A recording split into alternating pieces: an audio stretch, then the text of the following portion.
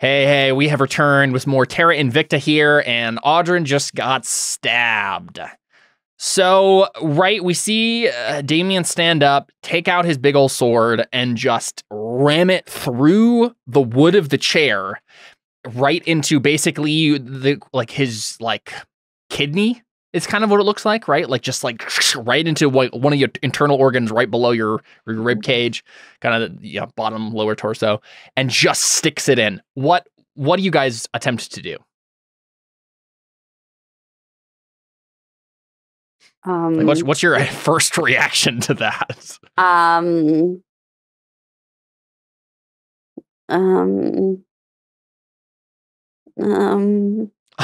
I don't want to say mine first.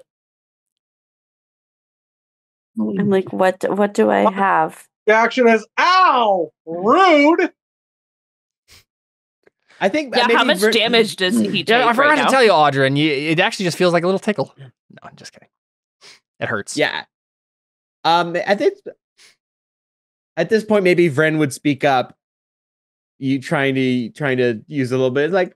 No, let's not move too quickly now. Is this really the only way to go about doing such a thing? She's been stabbed at this point.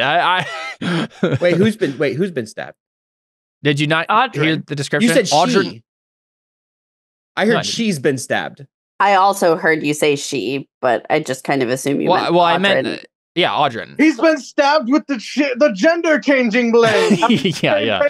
No. If I said she, I've always I meant to describe. Damien stands up and stabs Audrin in the kidney from behind. Yeah. I think he's like. Vren's essentially like, well, was this really? Only six damage to you, Jordan. I would probably just like stand up and be like, "What are you doing?" Right. Yeah. And Vren starts to be like, whoa, let's calm down here, right? And then Takewee, what do you do? I'm gonna use my first time I've ever used this. I'm gonna use my Tavern Brawler feat to hit him with an unarmed strike, and then bonus action grapple him. Okay, yeah, go for it. So unarmed strike. 17. I don't think that hits. Like that might actually miss. It does not hit. He's a very good armor class. Oh man. Okay. It says when you hit a creature with an improvised weapon. Yeah. Or wait, with an unarmed strike. Okay, so I didn't hit him.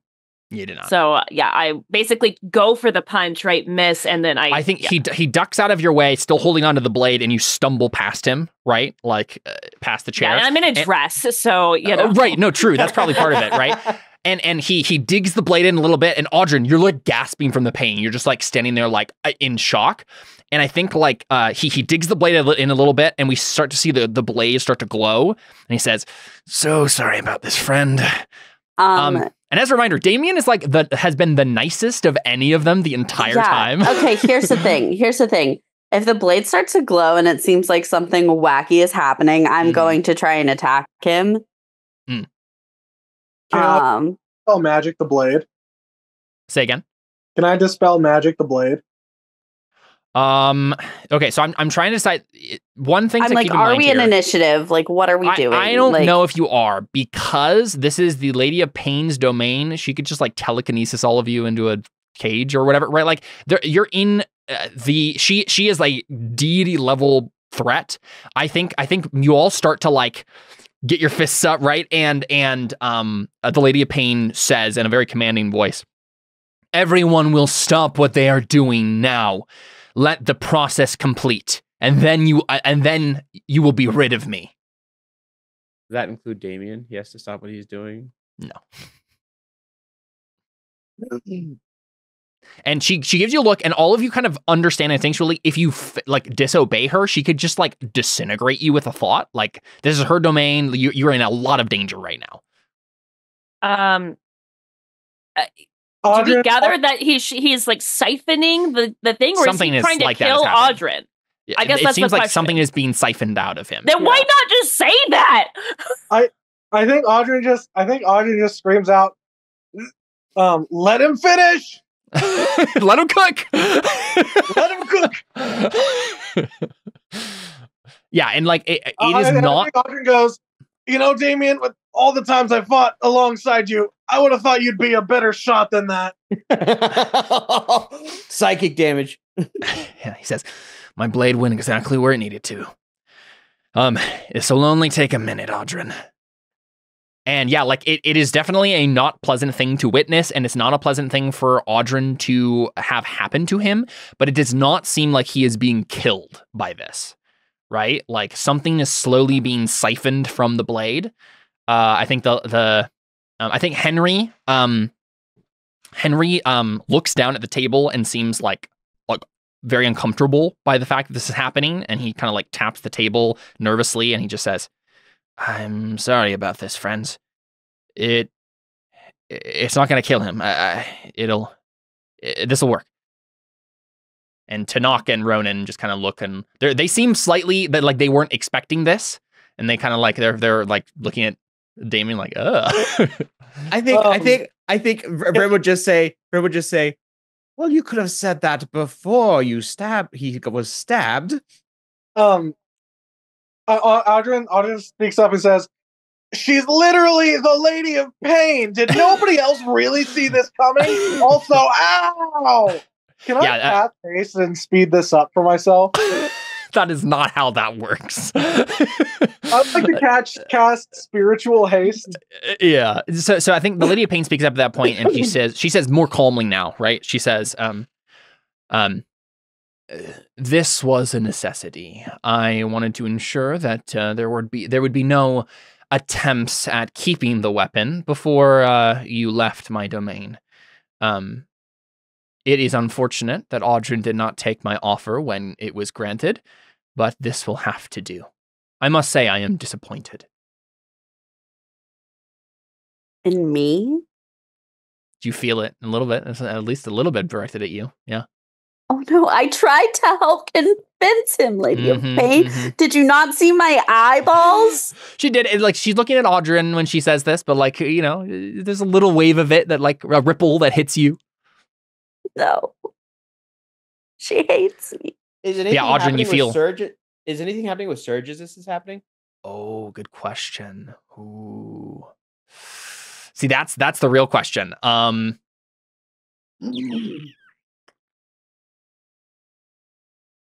gonna say no. I could like make a save or something. He really is here, his own person. But I think that is what we learn from this moment is like Serge even maybe flinches, right? Like and like looks at him, and then like as the thing is being siphoned away, he's frowning to himself, and we can see the cogs turning, right? And Audrin, again, it's not pleasant, but eventually you feel, and it's a really sad feeling, right? When it's all finished and the sword gets slid back out of you, and you're like, you did get stabbed. It felt like in the kidney or something, but once the blade is removed, it's like, yeah, you took 6 damage, and that's about it, right? But like you feel like before, right? You were very confident, you knew your potential, something had been unlocked in you, and now it's like you're a deflated balloon. Right? And it's a very sad like feeling of loss that you have. Well, now I feel bad. I think all Audrin does is he like takes a couple heavy breaths, I'm sure. And then he just like reaches for Takemi's hand. Oh yeah, she immediately comes to you. She's just like, "Are you all right?" You know, like touches your face. Yeah. Audrin just like panting and just like nods and like weakly smiles at her. Yeah, and I think Surge. I think the blade that Damien had like is like slightly glowing now with this kind of like golden light, and he looks at it and he says, "Well, that did something. I'll trust you." And he's looking at the Lady of Pain when he says this. "I'll trust that you knew what you were doing and requesting that." And then he like slides the sword back into its sheath. Yeah, and the Lady of Pain stands up, and her dress kind of like shimmers around her, and she says, "I believe our time here has come to an end. If you have anything else you would request of me, now is the time to make such requests. I will admit I am not in the mood. I am not in the mood to offer much now that you have refused my generous offer." I will immediately be like, Look, all we ask, we have some friends who were feeble-minded in the pursuit of this weapon. If you could restore their minds. You ask as they're drooling out of both sides of their mouth. Yeah. For a lady with as great power as you have, that seems like a small ask. Go ahead and make a persuasion check, Anna. You can take advantage, though, because of your previous history with the Lady of Pain. Yay, I'm scared. Okay, here we go. Let's try. Okay, I got a 15, but let me see. What's my thing? I have a thing. Sorry, I have to scroll down a long time to figure out which thing it is that has it. Okay, Draconic Disciple. If does a 15 pass or fail? I think a 15 will fail. Okay, so I'm going to use my Draconic Disciple, and I can use my reaction to re-roll the check. Nice. Is it a flat roll now, or? I wouldn't think so, because I just re-roll it. So wouldn't it still be with advantage? I guess so. Yeah. I know there's. Oh, I know. I'm thinking of my silvery barbs. Just makes them re-roll it. Okay. Yeah, I guess so. Yeah. Okay. Come on, do better, do better. No, so much worse. That was worse. Do you have to take the worst roll? Or you take the best one? It doesn't say. What's the exact wording on it? You re-roll the check. What's this ability? Draconic Disciple. Like if it says you re-roll the check, then maybe you have to keep let me it. double check. There might be a more updated version of this. You re-roll the check, advantage doesn't count, and you have to keep the next roll. Where did you get this from, Emily? The Way of the Ascendant Dragon. Oh, yeah. I see. Let's take a look here. Fail. You can use your reaction to reroll a check as you type in the mighty presence of the dragon. Once it turns a failure into success. Once this feature turns a failure into a success, you can't use it again until you finish a long rest. Wow, the way this is worded means you can just keep rolling it until you. Well, no, because it takes your reaction. Oh, you're right. So I would have to wait another 6 seconds to be like, please. It does not say. That's why I was like, I copied exactly like what I'm saying is the only thing that it says. It should specify. Good. It doesn't. It's kind of dumb. Yeah, it definitely should have specified. Let's just assume. I guess it doesn't matter that much in this instance. You fail no matter what. I think a failure. This isn't a failure. She won't do it. It's a failure. You must give her something else, right? It's not. She's not going to give it to you. She's like, give me like 2,000 gold or whatever. Well, we were considering just paying her to do it in the first place. Yeah, and I think basically that's what she's offering you. Is like pay the amount you would have to actually pay someone like a cleric to cast this spell, and she'll do it for you. Greater restoration. Yeah. It's like the spell components cost. I think it's like 500 for the spell components only, 100. and then it's 100. Yeah, but then it up cost for like someone. The 5th level spell slot. Prices for spell casting services. 450. We have to do one, and then he can free the other person. Oh, true. Yeah. 450 GP. We'll pay her to do Benedict, and then Benedict can. You're muted, Alyssa. Okay. Thumbs up. Okay. I'm just saying we'll do that. Yeah, for sure. Yeah. 400. You said 450 GP. Yep. Okay, that's like smart of whoever's like, oh yeah, Benedict can do the other one. Yeah. That's what we had decided using your last noggins. time.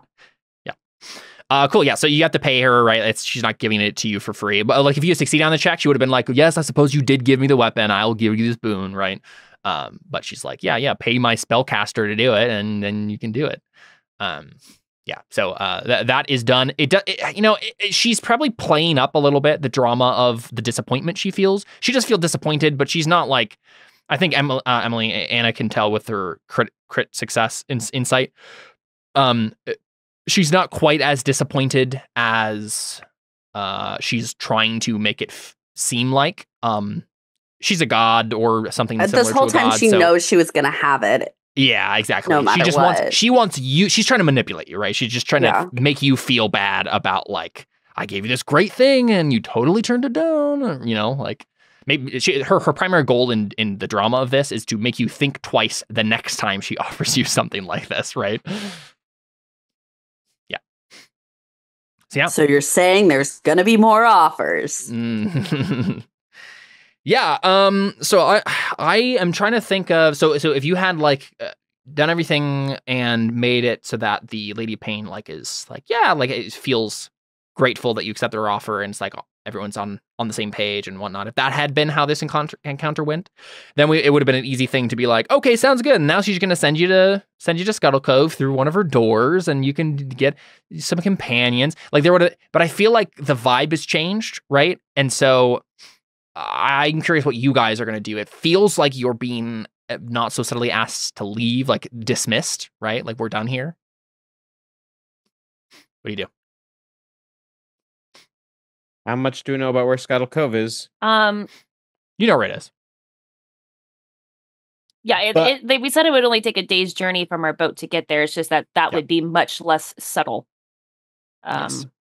Versus like just going in a door and sneaking in. Though, to be fair, Scuttle Cove is a really dangerous city. It might be nice to have a place to stay, like on your ship, That's right? As opposed to like being in the middle of the city alone with no idea where to stay or go to. Fair. Like it's not going to be as easy as going to their base. Excuse you, I'm pretty sure I would think that sure there's you blood could go to the sisters Blood at Sisters. Scuttle Cove. Yep, that's true, I suppose. I'm pretty sure there would be.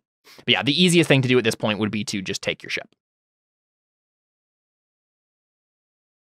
I think at this point, Anna once again feels empowered by being able to see right through the plans of the Lady of Pain and understand her every move. So I think I just kind of like push away from the table, scoop back and say, okay, I think I can understand when we're being dismissed. Which door takes us back to Farshore? And she, I think the Kieran, the dragon unicorn thing, kind of just like he's now suddenly standing. You blinked and he moved, but he's standing in the door at the door behind you. It's a double door, and he kind of like pokes it open slightly with his horn, and suddenly you see the street of Farshore beyond.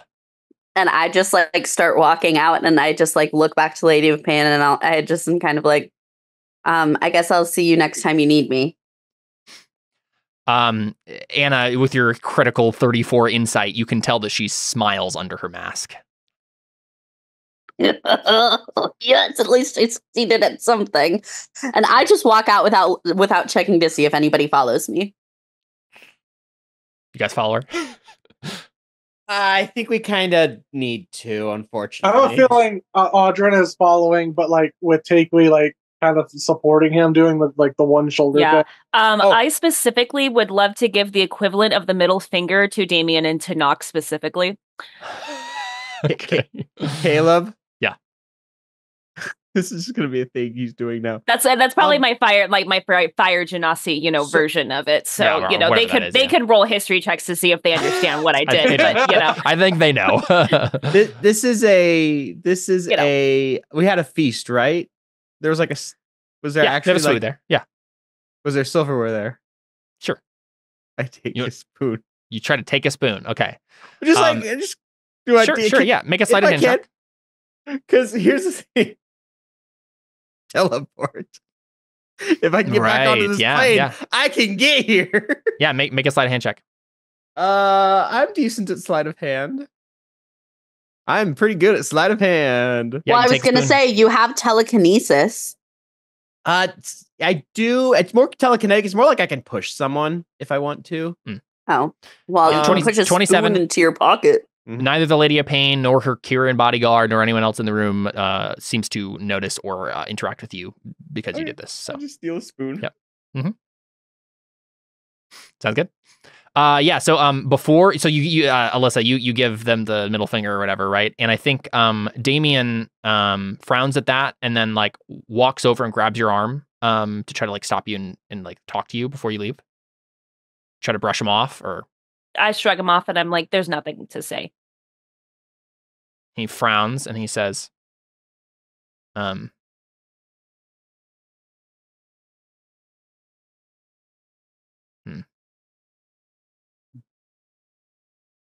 It's fine that if your loyalties weren't with us, I get it. We weren't exactly friends.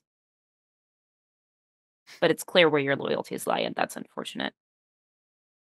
He frowns and he says, I didn't kill Audrin. There was no plan. There was no plan to kill him or harm him beyond I don't care. mere pain. I don't care. You took away something of him. You took away something that he said made him feel whole. And I don't think I can ever forgive you for that. Ronan laughs. He says, it wasn't his to begin with. Oh, come now, Takewee. We all know what was going to happen. He's like still sitting down, like Audrin leaning says, back in his chair. What happened is I got it because you guys failed your jobs to do it in the first place. And then they walk away. Yeah, Ronan's just shaking his head. I think Tanakh and Henry are the ones who look the most like troubled by this, and they wanted to say something as you guys walk away, but don't have a chance to. And then Damien, he lets you guys go, but the camera stays with him a little bit after you guys leave, and he turns back and to the others, and Ronan just like gives him a shrug, like, I understand why you had to do it, like it's fine. And but Henry like gives him a look, and Damien meets the look and says, I've always had one goal, Henry, and that's to destroy the Crimson Fleet, to make them pay for what they did to me. The Lady of Pain has assured me that this will do that. That's all I care about. And then he walks away. Wait, who said this? Who said this again? Damien. Did the swap any of us hear that? No, this is after you guys all left. Okay. After we walk through and like we're back through on the other side, Audrin says to Takewee, I'm not so weak. And he's like says and like pauses and is like, oh, I'm actually like physically weak right now. And he like chuckles a little bit. And he says, I'm not so weak that I need some magic temple boon to be, I don't know.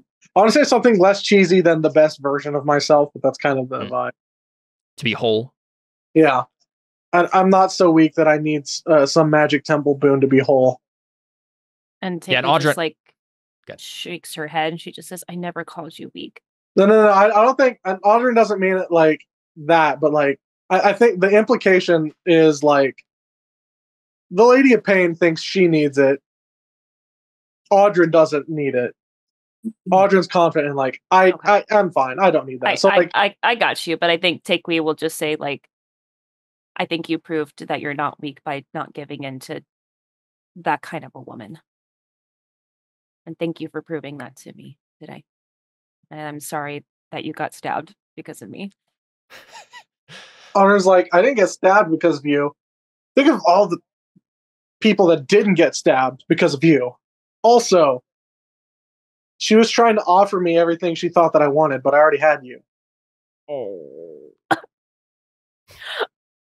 Stop!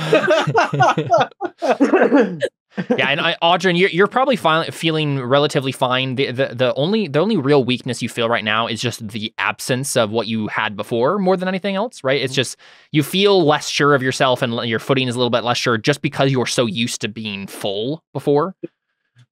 Yeah, I think this does bring up an interesting question, though, Audrin. Well, this is an interesting question. Yeah, sorry, go ahead. Sorry, you literally said it right as I was thinking it and said it, and yeah, go ahead.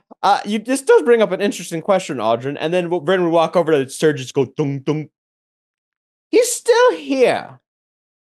Serge and nods. That's exactly what I was going to say. Yeah. Yeah. Mm-hmm. Serge nods and he says, I had a list of questions I was going to ask you, Audrin. I had them all in my head, but I don't think I can deny it anymore. The whole time he is saying this, Vren's just like poking and prodding him and like, look, and he tries to still working. He says, I must be something unique, right? I can't just be a spark from your flame. Either that, or the Lady of Pain didn't get all of what she wanted. And couldn't, in fact, take it. Yeah, Serge frowns. Audryn puts an arm on him and says, Serge, I think in the same way that I am a spark of the flame of my parents, but I'm not my parents, you are your own person. Audryn, when you say that, you suddenly have a vivid memory of like fire and your village, your town burning, a dragonborn's face as he killed a childhood friend of yours. You just get a vivid flashback of the day that the Crimson Fleet destroyed your hometown. Audryn's like, oh,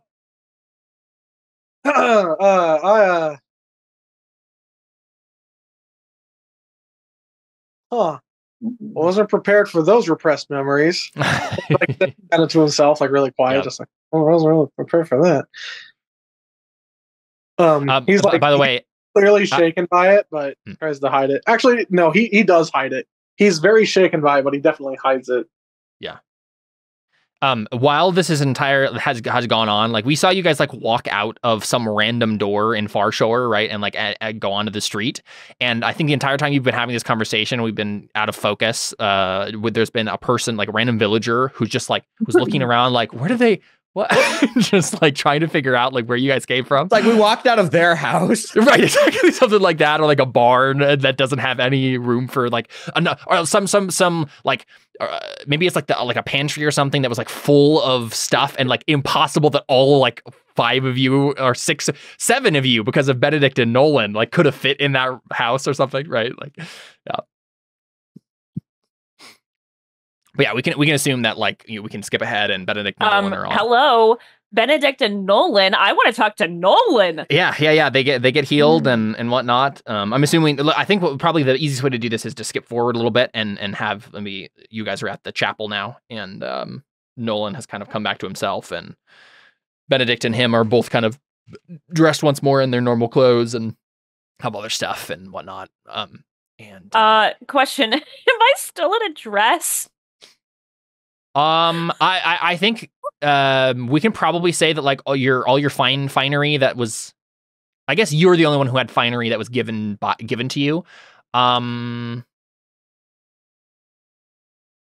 don't know. When I go through the door, is it just like that's what I was wondering. Yeah, maybe. Yeah, let's just say that. I mean, that's fine with me. I don't care. I don't care too much. I was just curious. Yeah, let's do that. Everyone else was wearing clothes that they actually owned, but we'll say you're like, away. That's more your style anyway. But yeah, so Nolan is like kind of seated on one of the pews and has been caught up on things. Vincent Catherley has caught him up on stuff and Benedict and whatnot. And he, as you guys walk into the chapel, he stands and goes over to like Audryn, maybe, and like shakes his hand, says, "Thank you all for saving me from that place. Vincent and Benedict have informed me of what has happened in my absence, and I must say that I was a fool."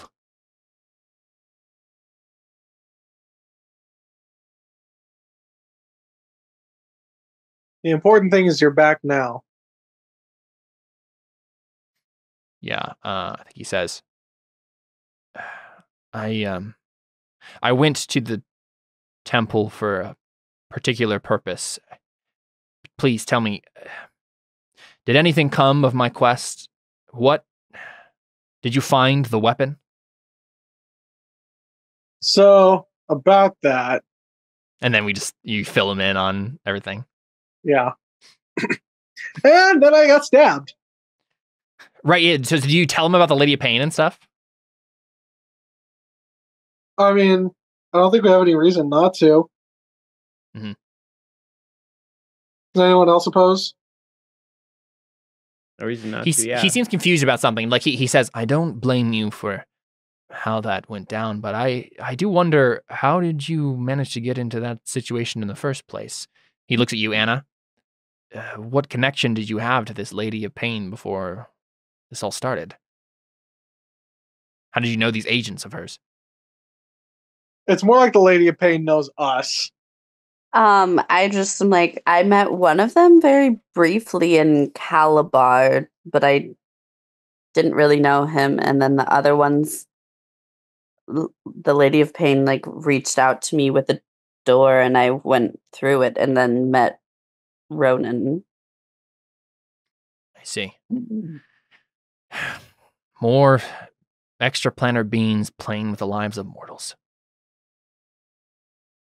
Yeah, he says, well, we have work to do here, even despite the work, the victory that you won on the Isle of Dread. I will leave you to what you've all been doing already, so Benedict tells me. I will help Vincent make sure that the Isle of Dread is made once more into a place that will forever be free of the demonic influence of Demogorgon. And maybe once that happens, consider like maybe could we rename the Isle? Like I was just thinking the same thing. Can we name it the Isle of Bread? he laughs. Yes, yes, I like suppose. I feel like the people who live there, like I don't know, I wouldn't think that they would have the natives, a great attachment to the name Isle of Dread. Yeah, he says the natives have a different name for it. That's simply what it was called on a map. The legends. But yes, it is probably good to leave that moniker behind. There's still much work to be done here among the natives, and I wish that we still had that. Now that you've told me what it is, the weapon, I wish that we could have used it to help the people here, but maybe. Really anyway, if we still have the robot. Yeah, I mean, but he doesn't understand that part of it, right? So he's just like, fair enough. He's like, I'm gonna focus on what I can do, and I'm gonna help the people here, and you do your thing. But he says, like, if you ever need anything of me or my followers, you know where to find us. I think I asked them. Prayers would definitely be nice. Yeah, he says, I will offer up some every day if I can. Audrin says, can you just like keep an eye on the Avner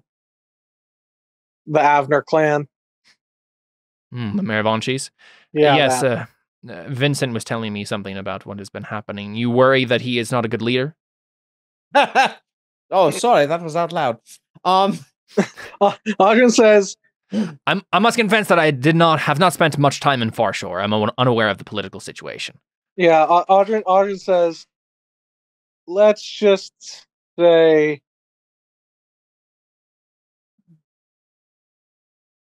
he will be a great leader for himself. Well, we'll just have to make sure that his self-interest lines up with the interests of Farshore. Yes, he's a leader for now that enough of Farshore will be willing to follow and trust in, that it shouldn't all fall into complete chaos while we try and find Lavinia. Very well. I'll do what I can. As soon as we find Lavinia, or say like a very smart dog to replace him, that would be best to do. You mean? Oh, yeah. Okay, so yeah, to replace Mithla. Yeah. He's essentially just insulting them. Yeah. He smiles tolerantly and then says, well, I won't keep you any longer. If you have any questions for me, please feel free to ask them, but I don't want to keep you from your important mission. Audrin, like before they get going or do too much else, Audrin takes some time to go in the chapel and do some prayers, update Miggy on everything that's happened. Sure. Was I supposed to like ask him anything or like tell him anything? I was just supposed to find him, right? Yeah, just to find him. Like, okay. and a lot of it was like he had a particular mission to go find the weapon, and he had stuff he was doing, but like that's not like now. Since you found him after after you've done everything else, there isn't much to follow up with him I was on. like, I didn't think there was really. He's going to keep doing his thing, and now that you freed the island from demons, he'll be able to do it a lot better than he was able to do it before. So, yeah, one thing you could follow up with him on actually is technically the troglodytes they ended up going back to his followers, the lizard folk. So you might want to just warn him about that and be like, hey, they probably need some help. Yeah, there is a group of people who needs a new leader and better organization and fighting skills than they currently have. That we directed to safety at your lizard folk friends. That's something I forgot. Anna, you find the stupid staff in the temple once you do the looting. The staff's at the temple? There was no reason it wouldn't be. No one escaped the temple with it for any reason. Yeah, I think unless you would. The troglodytes are out of under. Right? Okay, the troglodytes are out of underground though, and they clearly can't defend themselves and are bad at this kind of stuff. Mm-hmm. Right, so it's up to you, Anna. Just give it to Nolan to give it to them? Oh, that sucks. You had a chance to give it back to them on your way back to Far Shore, right? It's totally up to you, Anna. You can be nice again. Okay, wait. Remind me, is the staff of cultural importance to them, or is it just important because it was going to help them survive the underground where they were living? I think it had cultural importance to them. No.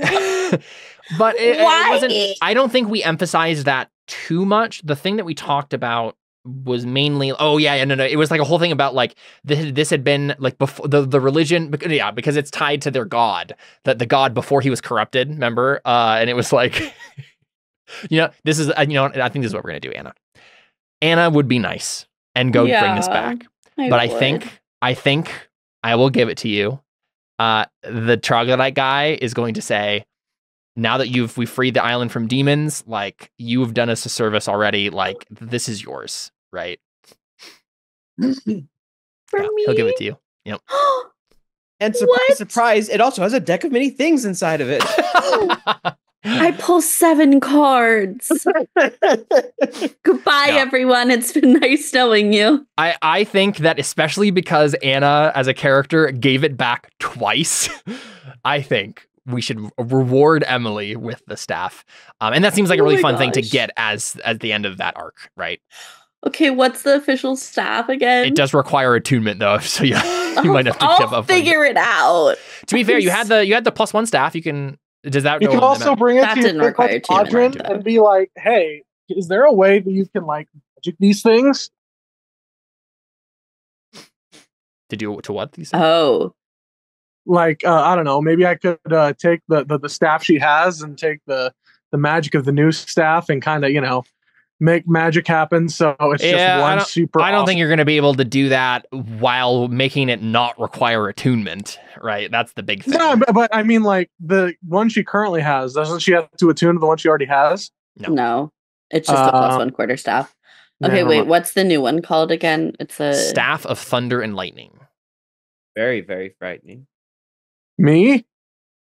Mamma mia. It's a +2 staff. When you hit with a melee attack using the staff, you can cause the target to take an extra 2d6 lightning damage. When you hit with a melee attack using the staff, you can cause the staff to emit a crack of thunder, audible to up to 300 feet. The target you hit must succeed on a DC 17 Constitution saving throw or become stunned until the end of their next turn. You can use an action to cause a bolt of lightning to leap from the staff's tip in a line that is 5 feet wide and 120 feet long. Each creature in that line must make a DC 17 Dexterity saving throw, taking 96 lightning damage on a failed save, or half as much damage on a successful one. You can use an action to cause a staff to issue a deafening thunderclap, audible up to 600 feet. Each creature within 60 feet of you must make a DC 17 Constitution saving throw. On a failed save, there's 2d6 thunder damage and becomes deafened for 1 minute. You can use an action. There's so many things. There's so many things. It's the staff of many things. Oh my gosh. I don't, I put this out of my mind how many cool things it could do because I knew I couldn't keep it. It does say I forgot how cool it was. Yeah, it says when one of these properties is used, it can't be used again until the next dawn. Yeah, but it's, okay, even if it had none of the cool stuff, it's a +2 staff instead of a +1. Yeah. So it's already better. Mm-hmm. Yeah, this feels like a pretty fun staff for Anna to have too, because of the like dragon stuff that she has going on, right? Just an aspect of that. Oh my gosh. Thank you. You're welcome. My benevolent DM has gifted Dobby a sock. Yeah, I look. The more I thought about, there's free. there's just no reason that like you wouldn't find it, and it feels like with everything that happened with the troglodyte guy, he would probably just be like, "You just take this. I suck." It all worked out. Anna got the weapon after all. I got the weapon I really wanted. And I got the weapon I deserved, not the weapon I was searching for. Yep. The weapon I got to keep. And not get stabbed for. I mean, you probably would have kept it and just kept working for the Lady of Pain if this had been your choice. I mean, we'd have to have seen what happened. We can't know. That's a whole different world. Yeah. I haven't, right? Takeway and Audrey, I feel like, are the only two people that would have refused an offer from the Lady of Pain. I feel like Anna would have said yes, because under the guise of like, right, I'm working for the, you know, I'm doing Valentine's. And then Vren is just like, we get to stick it to your sisters? Heck yeah, let's go. Well, Vren would do it partially that, and partially would be like, I want to see if I can get out of this contract. Right, exactly, yeah. I want to take this power and see how quickly I can bail. Yeah. What are you getting rid of, Anna, then? What are you gonna swap out? I don't know. I gotta think about it. Let's see. I can't get rid of the periaptive wound closure. That saved me simply too many times to count. So I have to either get rid of probably my Stone of Good Luck, which just gives me +1 on everything. Yeah. Because like I like my bracers of defense. If I get rid of that, my AC is 16. Ooh, yeah, don't do and that. That's just like real low. So I think I'm getting rid of my Stone of Good Luck. Sounds good. Just if anybody has open attunement slots, you can have a +1 to everything. No, I actually don't have attunement written down on Vren for some reason, but I'm pretty sure I'm full too. Goodbye, Surge could probably take it. Yeah. Oh, Surge could actually use it. Yeah. Yeah, that actually would be helpful. So yeah, if he wants it, he can attune to it. Take a Stone of Good Luck. I'm gonna delete it from my character sheet if he's taking it. Sounds good. The +1 to like all of his ability checks? All ability checks and saving throws. That's why it's like so good. Caleb, are you adding it or do you want me to? I just did, yeah. Great. It is deleted. Wow, that's what I got at the beginning with my money that we saved up when we first went shopping. Yeah. I got my goggles of night and then my Stone of Good Luck. That is a question. Do we want to buy anything from Farshore while we're here? Farshore has very little to offer you. That's true. I think any major shopping you're gonna do, we'll have to wait until Scuttle Cove. Okay. Is there anything like potions or whatnot, or not even that? We got some greater healing. Used. Like there's a limited amount of stuff here, and I think you bought it already, right? Yeah. Either we bought it or we used it during the huge defense of the city, and I'm sure they haven't been able to build up their stores again. Yep. How's Benedict feeling now that he's no longer feeble-minded? He's fine. Yeah, he's feeling good. I mean, he's bummed that he, like, it's like, you know, he did all he could do. I feel like, you know, he feels slightly bad about it, but honestly, everything worked out and it was fine. So he's probably not feeling too guilty. If like someone had died because he couldn't heal them, then that's one thing. But you know, it was fine. It worked out. He'll get over any lingering guilt. Cool. How are you approaching the attack on Scuttle Cove? Oh, actually, wait, real quick, Caleb. I have to ask something real quick. Yeah. How expensive would you say this silverware I stole was? Probably pretty expensive. Awesome. Because you know what? There's a certain spell called Plane Shift that has a component of a forked metal rod worth at least 250 GP. So you took a spoon. But I could actually. You took a fork instead. If I took a fork instead, this is literally enough for me to plane shift back if I had plane shift. I think that's fine. Yeah, that's fun. We can take you. That's why I was like, this spoon, it's expensive, right? And then you're like, I need a forked piece of metal. Well, I was like, the idea, so I have this spoon. Like, the idea is like to cut it a little bit. It is a spork now. Now. It's easier to just say you took a fork. I took a fork. Yeah. But yeah, I can now plane shift City of Doors. As I'd have to switch out a spell because I don't have plane shift currently, but it is a sorcerer spell. And I could give the fork to Deli, and then she could go there whenever she wanted. Mm-hmm. I'm just imagining, like, you do this, and then you just hear, intruder alert, intruder alert, intruder alert. And then Vren's there looking like her sister. Oh, so Vren has a death wish. No, he just thinks he's smarter than he probably is. We can have someone do a history check on Scuttle Cove to see what you know about it as a start, right? Would I can help. Audrey would with Vren that. have been sent with any information on it, honestly? Probably not, no. No? Okay. Madoc was a little too busy making oranges. Pretty much, yeah. I feel like he was Audrin busy. has a pretty good chance of knowing quite a bit about Scuttle Cove. Actually, I was going to say, if Madoc was busy with anything, it was making sure that contract was airtight. Yeah, exactly, yeah. He's like, I know what I'm dealing with here with Vren. Mm-hmm. Can I give Audrin a bardic while we do this history check? Yep. Scuttle Cove. As you guys are planning your trip. For the record, I do have the highest history, right? That's not up for You have a debate. plus. so. No, I have. I now have a 2 in history. Oh, okay. Let's have Anna roll it. Wait, really? No. No, don't. I was like, wait a second. I thought you actually had history. Whoa! Critical success. Okay, 'Cause you guys roll are it. obviously Roll helping. that Yeah. bardic. Roll that bardic. Let's Yeah, get nice. 35. 35. Let's go. Redemption. Redemption, yes. Do I also get my guidance with this? Sure, why not? 33. Where if you roll another one, I'm going to like 35. Come on. Yes. Yeah, redemption. Yay. Awesome. Yeah. I mean, so this makes sense, right? Audrin, you've probably known all of this stuff about Scuttle Cove for a long time, Yeah. right? You lived here for a while. You know everything there is to know about Scuttle Cove. So we get the heist music, where we see Audrin lay down a map of Scuttle Cove, and he's like, "All right, everyone, right? Like, here's what we know." And then like we start getting the montage music. So Audrin, that Scuttle Cove has 6 factions. There is the Crimson Fleet. They serve Demogorgon. They provide to the city violence. Right? Their thugs are used as they offer protection to people. They do blackmail and stuff with protection money. They are the toughs and the scallywags of Scuttle Cove.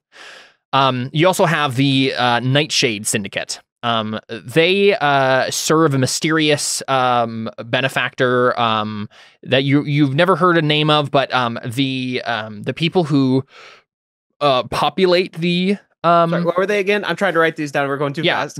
sorry. I'll. So obviously you know the Crimson Fleet, but then there's the Nightshade Syndicate. They are mostly populated by I'm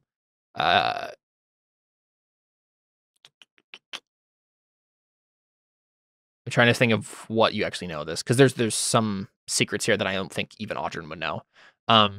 You know that they are they usually are populated. The members that you have interacted with are elves. They are the drug dealers of the city. Right? They provide all the fun drugs for the That's scoundrels. Nightshade. Yeah. There's also a organization known as the Hopping Prophets. They have a strange fascination with extraplanar beings known as Slad-eyed. Those freaking guys. The Slad. They're the ones that poisoned Deli. Yep. They provide weird arcana stuff to people in Scuttle Cove, right? Like you go there if you need a weird ritual or some sort of magic item. But yeah, they are one of the factions that vie for control in Scuttle Cove. There's also the Blood Sisters. Right, they serve the Lady of Pain. They are the prostitutes of the Scuttle Cove, right? They provide sexual favors. They also Don't worry, are the people guys, I got us an in. right. They also are the people who like you send the prostitutes that secretly assassinate the dudes that they sleep with, right? Like that's also something that happens there. But yeah, they that run costs like extra though. Yeah, so they run the brothels, right? There's the seventh coil, which you would know. At this point, like you have a hunch. You never knew exactly what sort of people were there. They always seemed slightly clammy-skinned individuals, but you have your hunch now. Your what's the word I'm looking for? Suspicions that this is actually a cadre of Yuan Ti. Given how you've interacted with Tanakh, you think that the seventh coil is a Yuan Ti organization. Some of probably the bad Yuan Ti that still exist in the setting, right? I can't wait to kill them all. Yeah. They provide the poisons, right? Of the city, right? Any sort of snaky sort of poison stuff. They do some assassinations too. And then there is a secret organization that no one knows a whole lot about. That has had influence in Scuttle Cove in the past, and I think honestly, this is the one that you didn't know about before. I don't think they were a player as much in Scuttle Cove when you lived there, but this is like also I think probably some research that you're doing with whatever resources you have at Far Shore, and whatever you can get through spells or whatever else you have access to. You think that the Verdict has taken up residence in Scuttle Cove and started influencing. I don't like them stuff. either. I literally hate everyone here.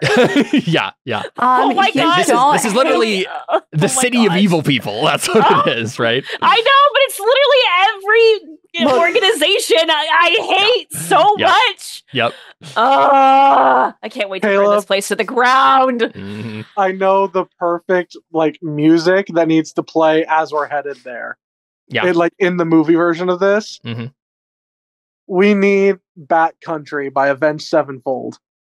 Okay, so post it in chat and we'll have to listen. But yeah, the Verdict serves someone known only as him. And they provide information, right? They are the secret brokers of Scuttle Cove. Oh my gosh, this totally makes sense why Sayori was there. You're freaking gonna make my least come favorite back. I just know he's gonna be here. Because there's no freaking way he's gonna let me escape her. She just freaking comes back. She can't freaking die. Everyone around her dies and she can't freaking die. You also know, Audrin, that two factions that have enclaves there but aren't like major players. The Order of the Bitter Curtain is there. And you probably get this mainly from Mickey, from Mickey / Mikhail. So he basically tells you like that might be a safe haven that you can find. They're pretty secretive there. Like you'll have to like do some digging to find the hideout, but like he's going to try to send an agent your way and try to get you involved with them if you need their help with anything. And then also the collectors have a presence there as well. They usually have a presence everywhere, but so that'll be a faction you could get in touch with as well. And then obviously the Order of St. Cuthbert is there too, right? No. Right? There's pretty much no reason for them to be there. This is the first. You're the first missionary. Yeah, like you could try to get in touch. Undercover missionary. You could try to get the Order of St. Cuthbert does work with the Order of the Bitter Curtain. They have done missions with them in the past. So if we wanted to get in your honor guard thing, we could have you do a contact through that, right? Like talk to the Order of the Bitter Curtain and try to get some information to get some word to Father Valentine or whoever else that can give you your honor guard, right? You can definitely pursue that while you're in Scuttle Cove. So I can just have Benedict has sending. That's what we've been saying the whole time. Is like if I need to say anything to Father Valentine, Benedict can just be like, "Hey, Father Valentine, guess what? Anna has now completed many tasks." Yeah. And honestly, we can assume that that's happened behind the scenes at this point, I think is what we've said, right? Like, so we can kind of set up that for when we actually go to Scuttle Cove, Emily, we can figure out what those people are, who those people are, and how they join your party or whatever, right? You can send them on errands and stuff. So Jordan, you would know that Audra would know that the Crimson Fleet and the Seventh Coil are probably the people who have the most influence in the city. They're the main organizations that are kind of vying for power. Have the most influence. You need to find the Crimson Fleet. You don't know where their secret base is in the city. You don't know how to get access to that information. You know places to start looking once you get to Scuttle Cove. Like you will be able to pick up those threads, but this 35 does not like give you all of the secrets of like where to go. There's not a secret passage that goes directly to Delhi. Yeah. You don't know anything like that. Would you have any other questions for me as to how you would want to plan your strategy here? What you need to know? Jordan? Yeah, I'm thinking. I actually think I already have a plan. And it may or may not involve getting thrown in jail. Okay. Oh, God. Okay. Okay. Is there a jail system there? No. Okay. Like there's not a probably just die. Well, like if you get put in jail, like there's jails and prisons, but if all the factions have their own prisons, right? There's not a government of Scuttle Cove that will put you in prison. I don't think anybody goes to prison. I think they just kill anybody who they'll either kill you or throw you in their particular cells to torture you and then probably kill you later. Interesting. There's not a government. It's pure anarchy, right? They're just vying for power. So like there's certainly like enforcement that happens in each district according to the faction's whims, but there is not a government of Scuttle Cove. There's six governments of Scuttle Coves. Which faction is the most against the Crimson Fleet? Bitter Curtain. Well, yeah, I mean, obviously that they don't have enough influence to really count as a pure like a faction that has influence in the city. In terms of the Seventh Coil, Seventh Coil is definitely vying for power with them, so that's probably the right answer. Let me take a look at the list again. Yeah, it's probably not the Hopping Prophets. They probably work together, if anything. Probably not I don't know if the Blood Sisters care that much. Yeah, I think the Seventh Coil or maybe the Verdict.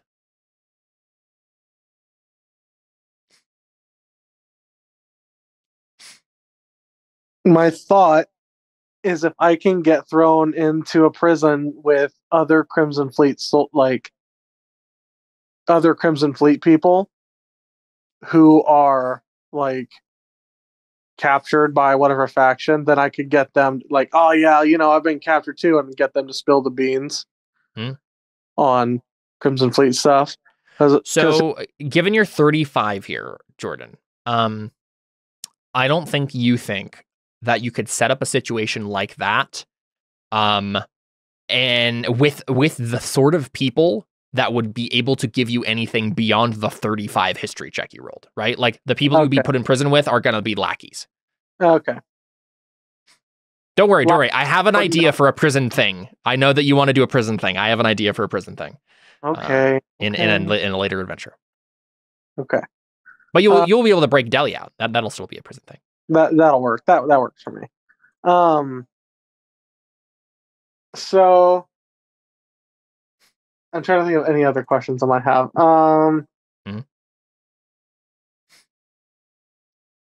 When we're rowing into port, what are we going to have to like? You might want to disguise your ship somehow. You might be able to pretend you're pirates, right? to be fair, like you captured a pirate ship. Yeah, we did. And right, so that's what I was. And technically, the Sea Wyvern is one of their pirate ships originally. So, yeah, that's what I was going to ask. Was which ship are we taking? Because I feel like one of them might be recognizable. I think the Sea Wyvern is probably the best bet. Because it was slightly one step away from the Crimson Fleet. Whereas, like, one of the ships that they sent to far shore would probably be suspicious. Yeah, I think you could, with the paraphernalia you have from the other ships and the information you could get from the pirates you captured and like tried to reform, right? Like Lefty, Booth Crane, Booth Lefty Crane. You could probably disguise yourself as pirates and pretend to be Crimson Fleet members and try to go in that way. Okay. I don't know how I'm going to disguise myself through this town. I'm going to have to keep my hood up like the whole time. I mean, it's not unheard of for a fire genasi to be like, it's not like they're a monolithic people who hate the Crimson Fleet or anything. No, but they're just not super common over here. Yeah. Mainly, I think it would be less about fire genasi specifically and more about you specifically. If you are known specifically for being a demon hunter, right? Oops. Yeah. Let me double check. I wonder how Vren's gonna disguise himself. Wait. Audryn will be fine. Vren will be fine. I'll just put some makeup and fake lashes on. I'll be fine. Yeah, I feel like I just like gotta like my hair is normally like in a braid, so I just gotta like pin it up and then like pop a hood up. That's like so with my glowing hair in the background. I know. Audryn, there are a couple of thoughts that have come to your mind with that 35 history, like as you're thinking through like how to approach this. You could find a cove nearby the city and just go on a rowboat like towards the city and not worry about your ship being overrun by anyone. Say? Yeah. Or you could, like, if you did decide to park the Sea Wyvern, to dock the Sea Wyvern in the docks of Scuttle Cove, you would have to worry about, like, curious thugs on the docks or people trying to, blackmail you, anyone dangerous who might try to aboard your ship and steal something like that. So those are two possibilities. Either way, the Sea Wyvern is probably a good place to, like, store your gear and have a safe place to, like, rest. Yeah, I think I want to keep it offshore and just use a rowboat. Sure. I wish we could do some sort of like magic ship in a bottle thing where we could just like pack it up and take it with us. That is pretty cool. That's certainly a magic item you could create if you had enough time, which you don't. But we don't have time, Caleb. Yeah, that's the point. Audryn's ready for us to finish this adventure so he could retire and make cool magic items. It's his dream. Audryn's first priority right now after rescuing Delhi is not that, but that is something he would like to do eventually. Mm-hmm. Yeah, so I have there's Audryn's different list of priorities. There's different places that you could attempt to find information, and like, start your search, right? Because like your main three goals in Scuttle Cove would be like find and rescue Delhi and or Lavinia if she's here. You're not entirely sure if Lavinia was taken here too. That's a big possibility. This is where the Crimson Fleet is based. Like that makes sense. So like find out where those people are being held captive. Find out if you know, because like you guys know that like all the Shadow Pearls were sent here. But I don't know if you know where they went, if anywhere, beyond that. So that's another thing. Like, find out what happened to the Shadow Pearls, if you can, like, gather them up again or, like, stop them somehow. And then 3, destroy the Crimson Fleet, ? Right? You could just kill them. Like, just take them down, finally. Are the Shadow Pearls just conveniently being sold in the middle of black markets and we could just buy them all? Maybe. Look, if we just get the Shadow Pearls and gather all 7 of them and summon the Shadow Dragon. Yeah. Wow, you figured out the secret of the campaign. if we no, it's not Shadow Dragon. It's frick, what were they? The Void Dragons. Oh yeah. Yep. Ix shows up. Your wish. No, if we could get that, like a whole bunch of them, and then just like light them off and run in the Crimson Fleet base? Yes, sure. You could set off a Shadow Pearl in Scuttle Cove. That's one way of doing that. Yes, and no. Not a Shadow Pearl, Caleb. All of the Shadow. Sure. If you can find all the Shadow Pearls in Scuttle Cove and set them off simultaneously. Here we go. You guys find me a deck of many things. Ren teleports everybody else away to the door plane, whatever it's called. Sigil. Then I pull 10 cards. And I destroy Scuttle Cove. That's a possibility. Except for the part where you need a deck of many things. And the fact that that was the first step. Did you see? It's at Scuttle Cove. It's a deck of many things. Yeah. It is clearly at Scuttle Cove. Come on. I mean, hey, of all the places I would sell it, that would probably How be much money do we have?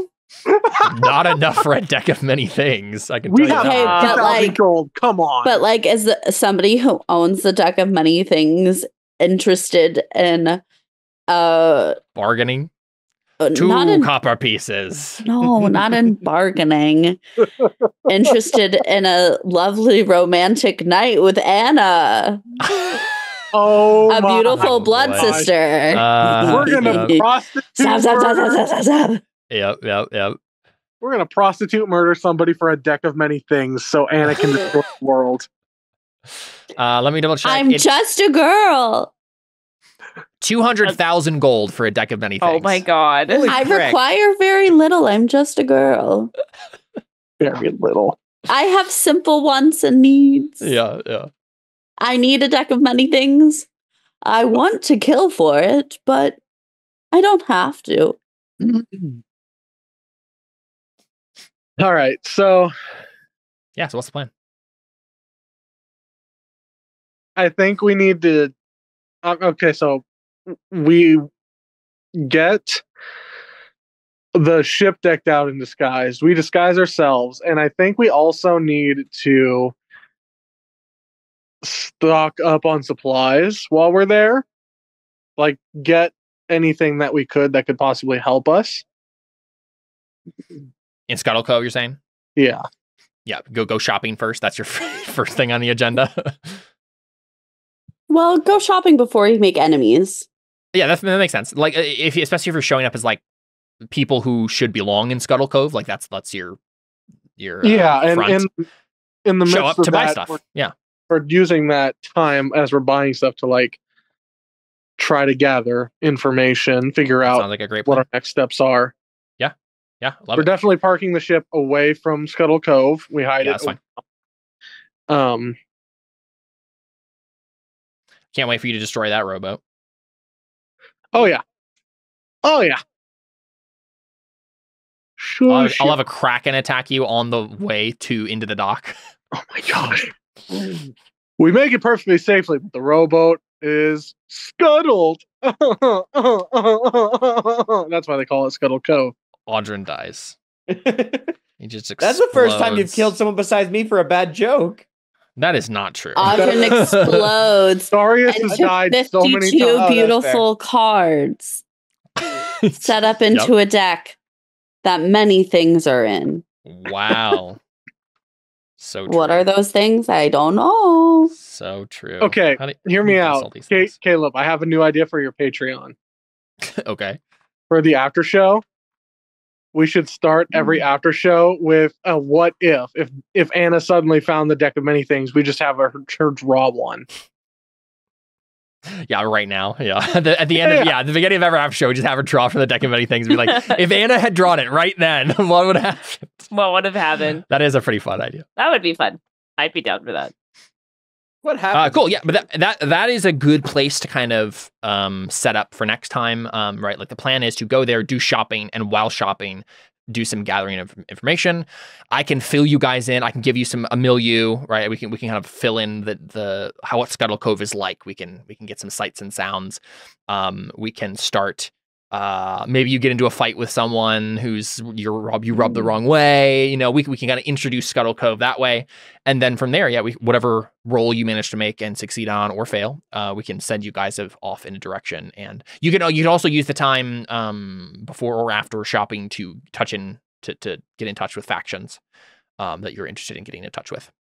So that sounds like a good place to start for next time. Is like you arrive at Scuttle Cove, you start shopping and doing faction stuff. And gathering information in the meantime. I have one thing that I'm going to message you privately right now of something Audrey's going to work on the way to Scuttle Cove. Okay, perfect. Anyone else have anything else, or can we? I don't think so. Just keep in mind we have about a little over 30,000 gold to work with. You know, so if you want to buy something, you know, that's like $5,000 gold. Like I was thinking about upgrading my shield. Kind of a thing. You can also sell some stuff if you have extra magic items that you don't want to use. Right. Like I'll trade up my shield to, you know, so I can get some more armor class. Part of me is reluctant to do anything too much with Bren right now, given the situation. I also don't know what he would get. Yeah. If we're going to be on Scuttle Cove for a little bit, I might invest some money in clothing and jewelry, like actually like clothing, jewelry, like makeup to fit in. Yeah. Hey, you know what? That's actually one of the things that I wanted to do this season is get a costume change for everybody, right? Like let's describe how people, and this will be a good opportunity, like just while you're in Scuttle Cove, right? Like what is your Scuttle Cove costume, right? What skin are we unlocking here as you guys are infiltrating, and so we can evolve the characters that way as well. I like it. Cool. Well, we can honestly go ahead and call it there, and then we can talk shopping and faction stuff in the after show and figure out what you guys want to do there and talk about whatever else you would like to talk about. But yeah, this adventure will be in Scuttle Cove. That's the plan, right? The adventure is called Serpents of Scuttle Cove. So that is both literal and metaphorical serpents. Cue Taylor Swift's Reputation album. All right. Sounds good. Post that in chat so we have the soundtrack. All right, cool. That's been Terra Invicta. Thanks for playing, guys. Fun start to the season. I'm excited for what is in store. I was wondering if you guys were going to like bring along Damien and the others and go through a door and just show up at Scuttle Cove, but I like this better. I like that you guys are on your own, doing your own thing again. It's fun. You still got some NPCs to drag around, so. We have Surge and Benedict. So. Yeah, it'll be fun. I'm sure that Surge won't ruin any sort of disguise that you decide to do in Scuttle Cove. That'll be great. Surge will stay with the ship and guard. Yeah, that's one thing you can do. All right, cool. We'll go ahead and call it there and do an after show. Adios.